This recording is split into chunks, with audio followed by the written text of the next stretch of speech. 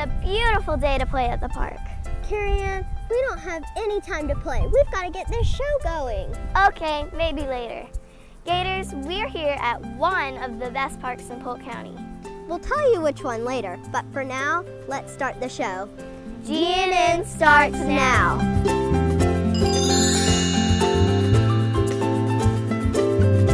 Gators, to start the show, let's fill you in with where we're at. I have a better idea, Carrie-Ann. Why don't we give them some clues to see if they can guess where we're at? Okay, sounds great to me. The whole park is shaped like a butterfly. There's a little hill that you can climb up and roll down. And this park was made for children with special needs. Can you guess it? We're at Common Ground Park, just one of the many parks in Polk County. What's unique about this park is that it was made for children with special needs. Not just one child, but for all children. While we go check out the park for ourselves, why don't you go listen to Mrs. Butler's message for today? Good morning, Gators. We are celebrating readers today. As you know, readers are near and dear to my heart because I think reading takes you to faraway places and you become such fabulous thinkers simply by reading. I am congratulating Janarian Hudson with 25 points. I am also congratulating Levi Mednick, 25 points. Ethan Prince, 25 points. We are thrilled that Jaqueline Crosley's a reader, 25 points. Kenny Hankins, way to go, 25 points. We are also thrilled that Kaylin Sprague is a reader. My boys are readers this week, way to go, 25 points. Here we go, Brianna Bilbrey, 25 points.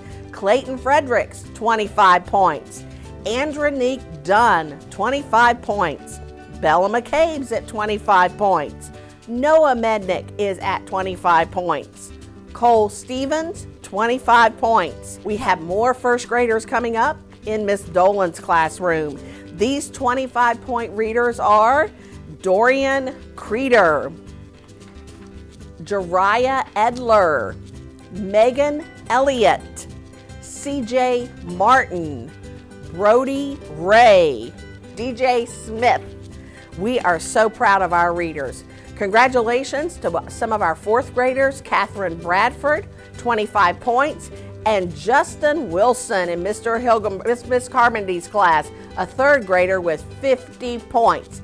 Can't wait to have more 50-point winners and 100-goal winners real soon. Let's go find out more school news with today's 411. Gators, my name is Hannah, and I'm here with your 411.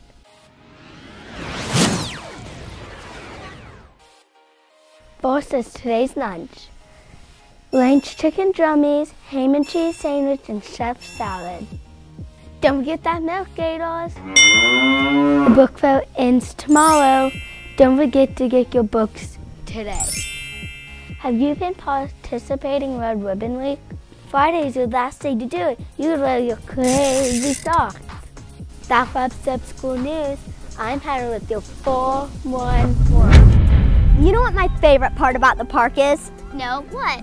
That I'm outside and I can sing as loudly as I want. I got squirrels, squirrels, squirrels in my pants. Wait, stop. You can't sing here. Why? Because people might actually hear what you sound like. Well, I know I'm not that good, but there are 3 students at our school that can. Let's go find out more about them with today's school reporter, Ashton. There's such pretty sounds this instrument makes. Recently, 3 students have been recognized for their voices. 3 of our students made a Florida All-State chorus this year. Students audition from all over Florida and to be a part of this chorus. I was really excited because it was just so amazing that I got picked. Because out of all those people that I've tried out, I got picked. The All-State process has 2 sections. 1 is tonal memory and 2 is singing a song in proper pitch. So they had to show that they can hear a melody and sing it back in the right key. Maybe I didn't look excited, but inside I was screaming my head off.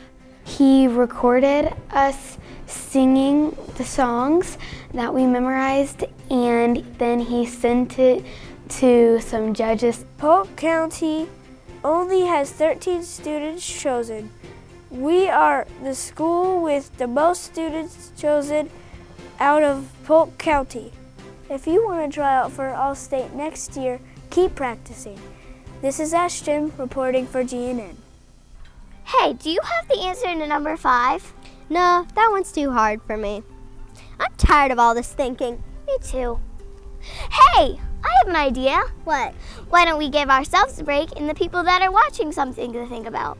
That sounds good to me. Let's see if they can guess the answer to today's academic activity. How do people make government work? That's what we have been learning about this week. Did you know voting is a right and a basis of a functional government? The government is the group of people that run a country. Now, what is voting, you might ask? Well, voting lets people know what you think, and it gives people the power to make choices. Today in our class, we're listening to some candidates for class president say their speeches. Let's take a look. Hello, my name is Michaela, and I am running for class president. I am 8 years old. The most important things to me are God and my family. My 3 best traits are that I am nice, helpful, and honest. My 3 best traits are that I'm a great gymnast, loving, and helpful. I'm very good at writing. As class president, the most important thing I would do is be responsible, helpful, and kind to other students. I am very good at running, taking care of things, and love making new friends. As class president, the most important thing I would do is respect everyone and myself. As a class president, the most important things I would do is make sure everyone is happy and safe from bullies. Please give me your vote on election day. Thank you. Wow! I don't know how we're going to choose from all these great candidates. I know one thing, we're going to have a great class leader this year. Crimson, we've had a great day so far. I think so too. We've slid down the slides. We've rolled down the hills. We've swung on the swings. And we did our homework. There's just one more thing we have to do. What's that? We have to end this show and start our day of learning. Gators, don't forget to stand for the pledge, and we'll see you tomorrow morning. Bye.